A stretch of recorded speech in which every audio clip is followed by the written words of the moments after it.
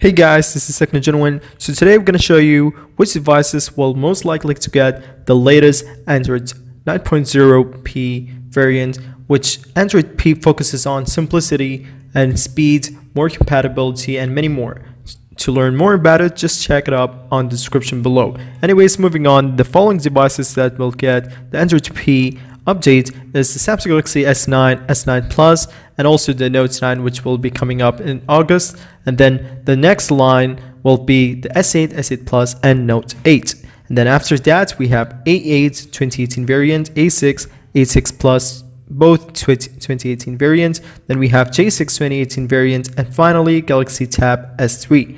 And for those who are having S7, S6, you will not be receiving the Android P update. Already there have been two major updates that has already been installed on your devices. So if you guys do like the Android P, which is going to come up in the following months or a year, then you can check it up on XDA forums. There you can find some developers who ported the S9 Android P on your specific devices. Anyways guys, that's basically it. If you like, subscribe if you haven't already, and let me know what kind of videos you want to see next, and peace out.